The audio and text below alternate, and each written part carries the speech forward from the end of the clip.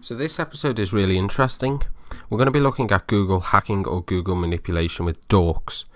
Dork is basically something specific that you can search for within Google. If you type in URL space and then a certain text, so for example, in URL, if you go to Google in your browser and type in URL, and then you can see Google also auto suggests different things. But if I click on index.php id equals, you can see all websites are showing up that have index.php id equals within the URL. So you can see at the top, I clicked on the first one, and you can see at the top it says index.php id equals, and that's the second half of the URL. But with these dorks, you can find sensitive information because some people configure websites poorly, and Google may scrape something it shouldn't, and you can use these dorks to find specific things. So head over to this website. It's called exploitdb, and then type Google hacking. Click enter, and this will display loads of dorks that find sensitive information. You can see on the left hand side of this database, you can see when it was added, so you can see how new the dork is. You can actually see what the dork is just to the left of that, just to the right of that, sorry. And then the category of it, so the category is what it basically shows. So for example, this dork here that I've highlighted shows files containing juicy info. And the author is Alexandros Papas. And that's basically it within this database. So that's all you need to know. The date added, what the dork is, what category it's under, and who created it or who found it. So let's find something interesting that we can actually test.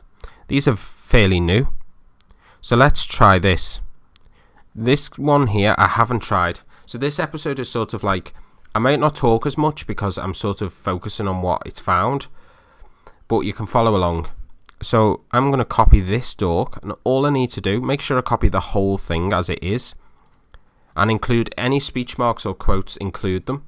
Then I'm going to go to Google and specifically search for it.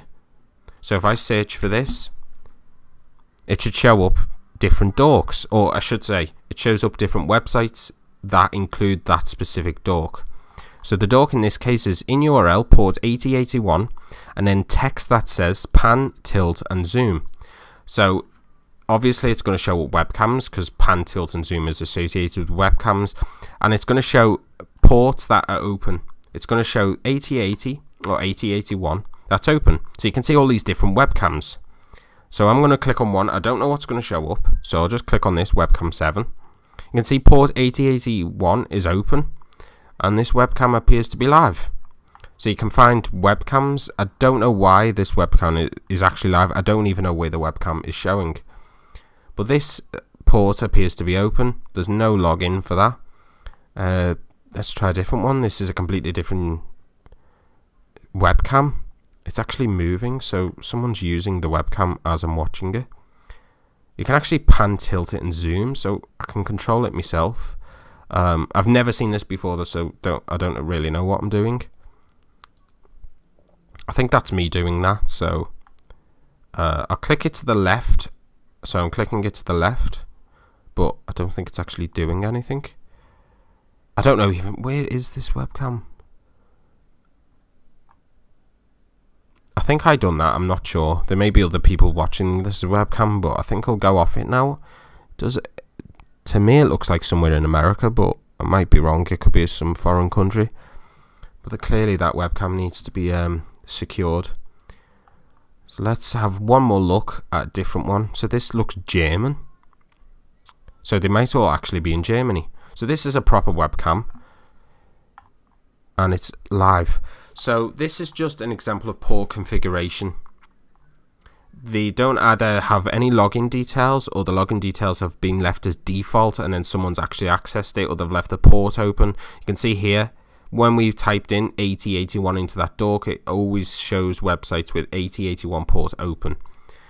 So there's actual people on the bike right now in Germany. I'm assuming this is Germany, I could be wrong. But yeah, so that's basically it. So that's that for that dork. So that's found various online devices, and that's true. So that's that category.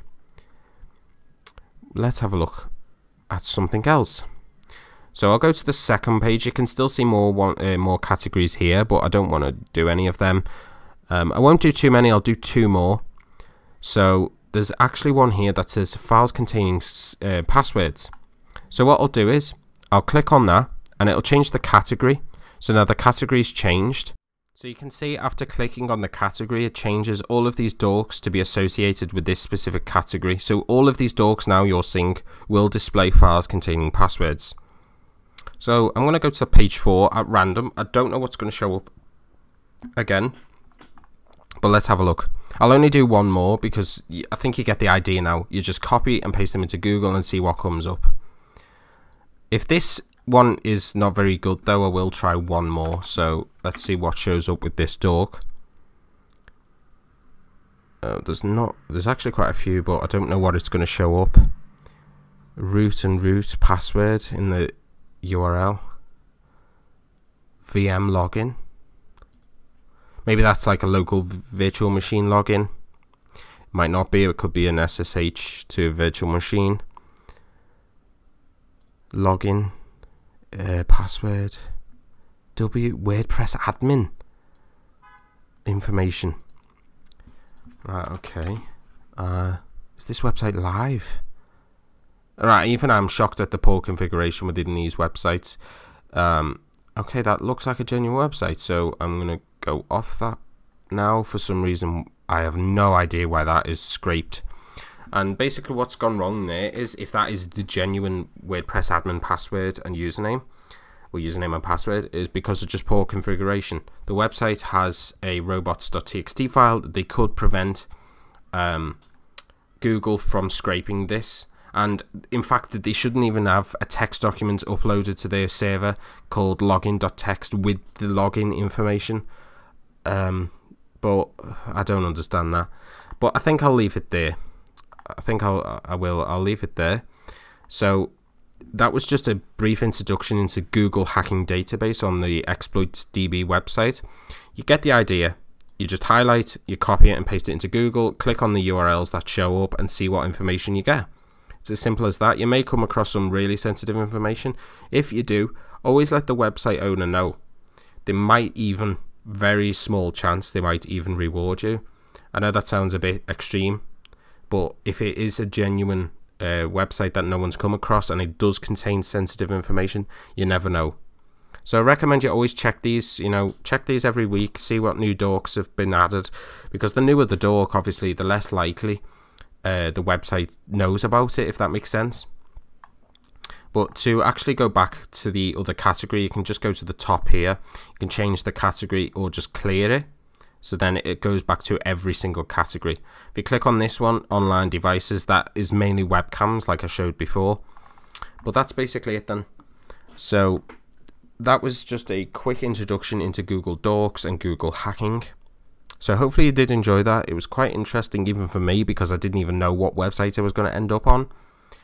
So hopefully you did enjoy that, and I will see you in the next tutorial.